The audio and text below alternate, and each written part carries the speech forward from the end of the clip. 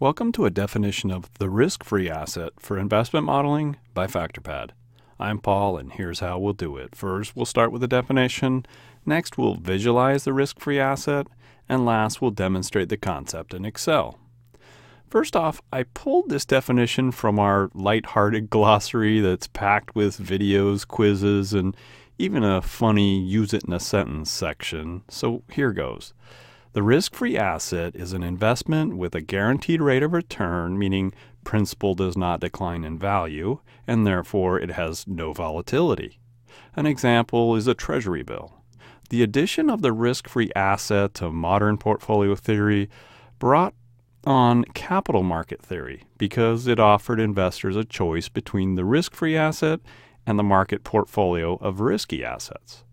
This is an important concept, so let's get that visual. We're sitting in Excel, and this is a snippet from our boot camp course. And there we cover all of the curves, lines, and dots shown here in one 40-minute video, but because most people can't sit still that long, we break it out into 11 separate 4 to 5 minute videos, just like this one. I'll provide a link to the bootcamp video number 22 at the end if you'd like to get the whole story. Okay, let's focus on the risk-free asset, also known as the risk-free rate, which is part of capital market theory developed in the 1960s. And first of all, we have a chart with expected return on the y-axis and expected risk on the x-axis. Here we are using the expected time frame, which uses historical data as input, and then you run a regression to calculate what is baked into market expectations. And this is the expected time frame. Setting expectations like this is the focus of the bootcamp. Okay, now the risk-free asset marked RF1 or RF2 here is a positive figure on the return or y-axis and 0 on the risk or x-axis. The curves and dots on the right represents advancements in modern portfolio theory for risky assets, meaning positive risk, and we cover those topics elsewhere. But the point of the risk-free asset is that it sits over here, and any investor can choose to invest exclusively in a risk-free asset. Of course, this is a theoretical concept, and for academic theories to work, scholars must include a list of assumptions, meaning holding other variables constant. And here's a list of MPT assumptions to review later.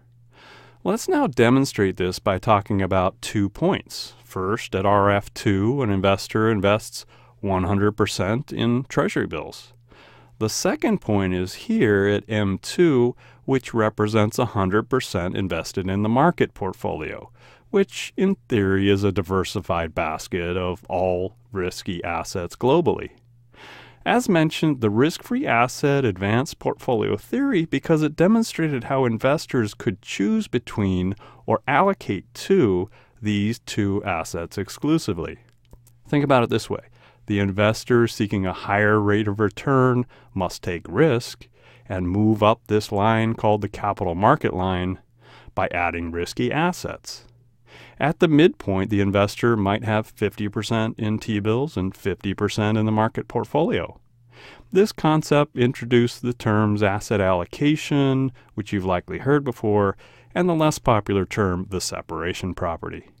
As you can tell, there's a lot to portfolio theory, and to learn more, I suggest diving right into the bootcamp for a classroom approach. There you basically recreate all of this in videos that range from 15 to 40 minutes, including a short lecture with guests, and we have a little fun with it too. It's on YouTube now with no sign-up. Just navigate to the playlist or from the extraordinarily useful factorpad.com. Oh, and here's the link to video 22 I mentioned earlier, and click here to be alerted about new videos. Okay, thanks for your time today. I hope you had fun learning about the risk-free asset.